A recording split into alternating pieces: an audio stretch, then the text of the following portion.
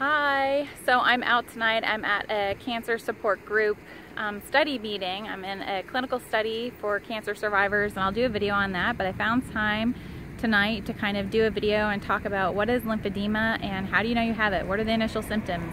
So lymphedema is when your lymphatic system has been compromised.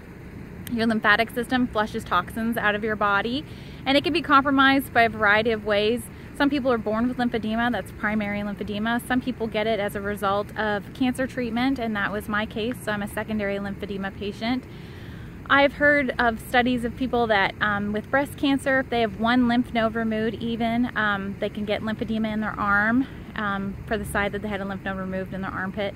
I had 28 removed out of my groin, so I have lymphedema in both of my legs and my abdomen, pretty much up to my rib cage, so 80% of my body. I have to wear a compression garment from the ribs down to my feet.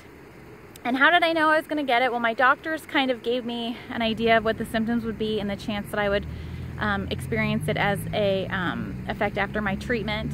And I did. So it started for me with my toes were going numb, my feet were getting really heavy. It felt like if I wasn't really overcompensating to lift my foot that I would trip, that I would fall. A lot of pins and needles feelings in your legs, and then you're losing the sensation of what it feels like to touch your skin and realizing that it's your own leg. It almost feels, I'm being told this anyway, that kind of like a diabetic foot. It's similar to symptoms with that. So I let my doctors know.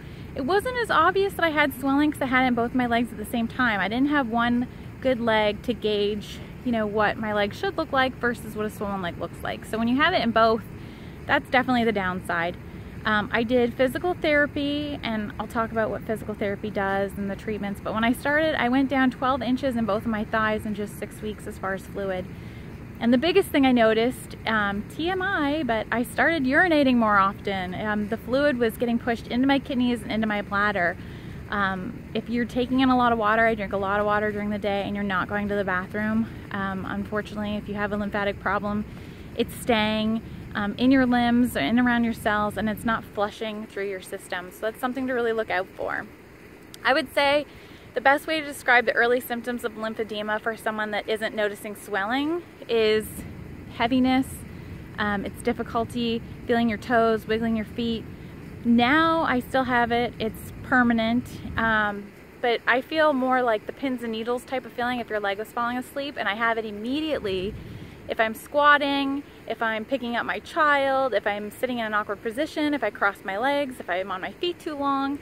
A lot of things that I used to do are really difficult, and when you're young and you have lymphedema, that is hard.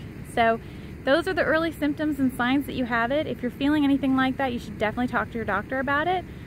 If you haven't gone through cancer treatment and you feel those symptoms, lymphedema is definitely a disease that you could get from other causes, so you should definitely talk to your doctor about it. Thanks for watching.